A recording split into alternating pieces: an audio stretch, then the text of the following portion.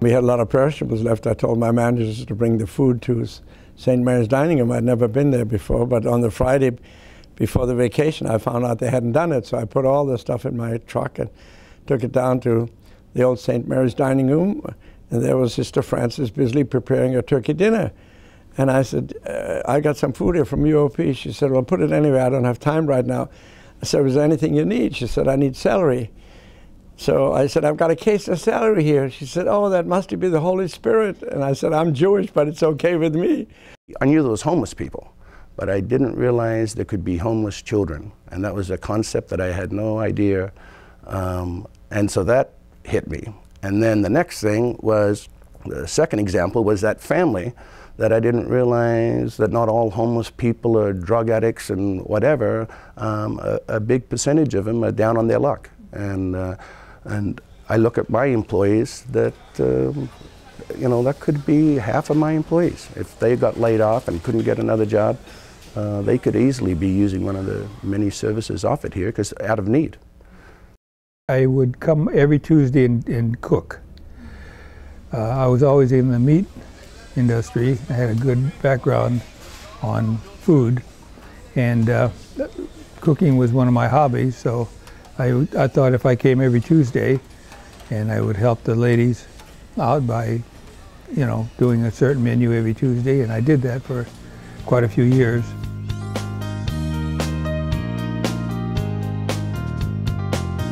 I was the first woman president. And let me tell you, keeping all those Italian men in line was quite a task.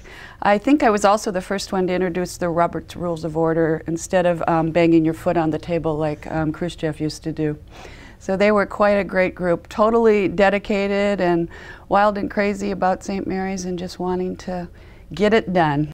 The board meetings were interesting. People didn't necessarily wait for someone else to finish speaking before they started. And there were some interesting interchanges in good nature.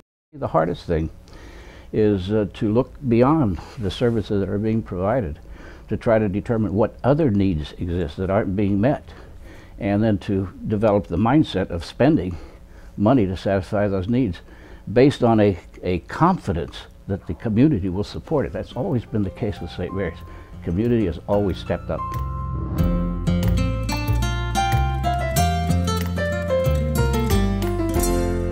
We have the dental clinic, we have the medical clinic, we have the school, we have clothing, we have food, it goes on and on. But when you look around, I think the really important thing about St. Mary's is the psychological effect it has on the folks who come here.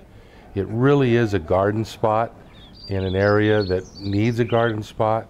There's flowers, there's birds singing, the buildings look good. People feel like they're coming to a nice place. I was really surprised. Over 50% of the clients in there were women and children. You know, everybody thinks of St. Mary's as taking care of men that are out of work and poor. And I think that's a real fantastic thing that St. Mary's does here. The thing that I always loved about St. Mary's was that to get any of those, you just had to stand in line. You didn't have to be a nationality, a particular sex, or a particular faith, or any of that. I love the fact that the food that we serve is really good. This is very important to me as a food service director.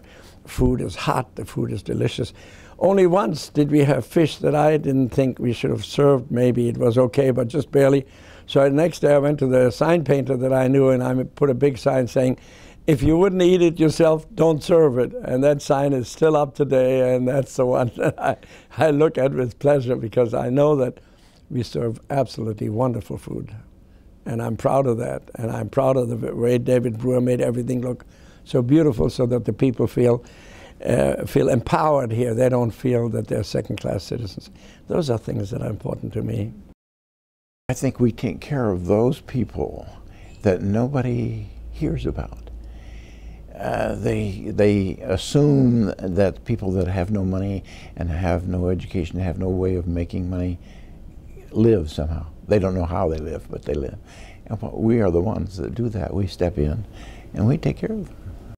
Compassion, love, helping one another, a spirit of winning together, you know. And, sure, I believe in entrepreneurship, but I also believe in compassion, you know. And St. Mary's brings the best nonprofit in the community, in my view. I think one of the main things, we can listen to them, and we get to know them. And many of them we've been able to help get out and to get jobs. In some cases, we've had people create their own businesses.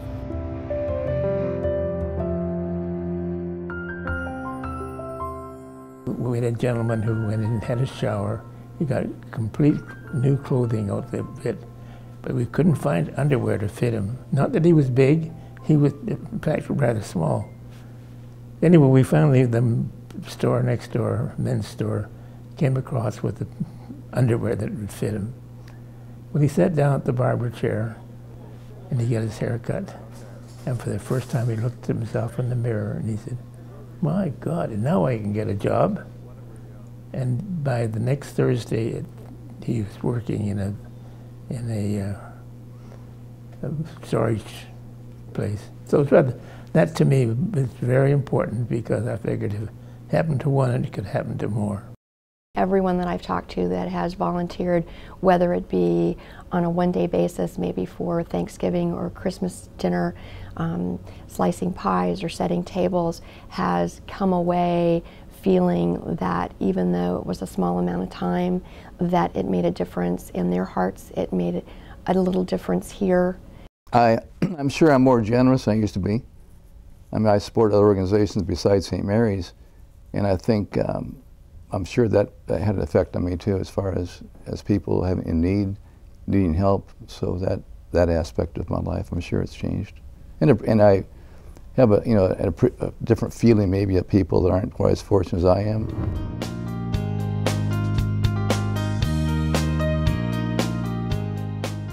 It's become known as a David tour, because you go through and you take a tour with David, and you can't help but fall in love with the place. There's just so many aspects of it that you don't realize, so much need that you don't realize, and I was hooked, you know. I had, for several weeks, been coming down on my day off and rolling up my sleeves, incognito, and serving.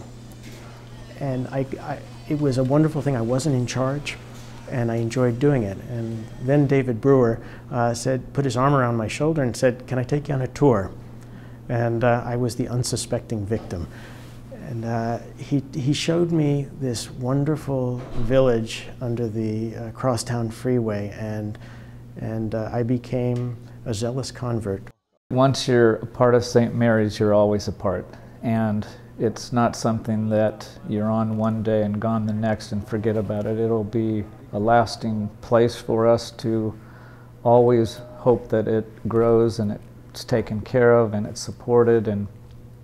And I think, you know, from the day I walked in the door and took the tour, I knew it was something that I felt passionate about, and it's something that I will always be passionate about.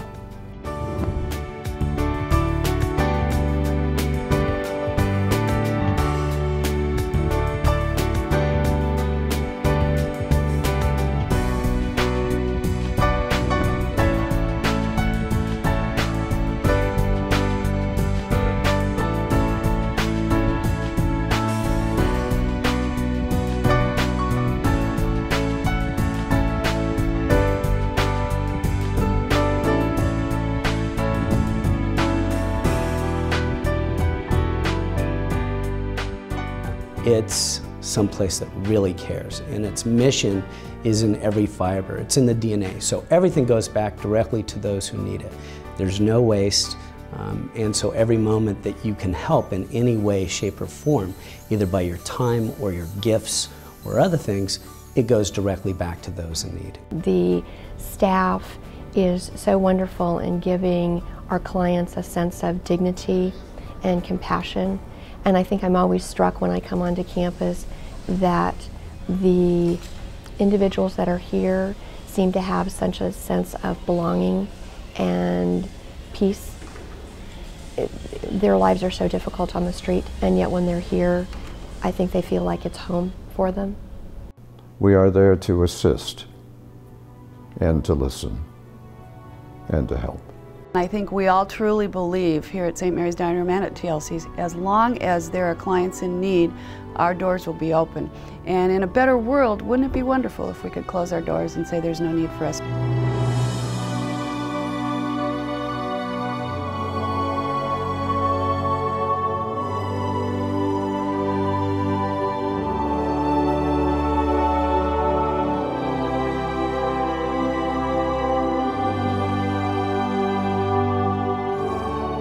What do you say every night at prayers? Please help us to help those less fortunate.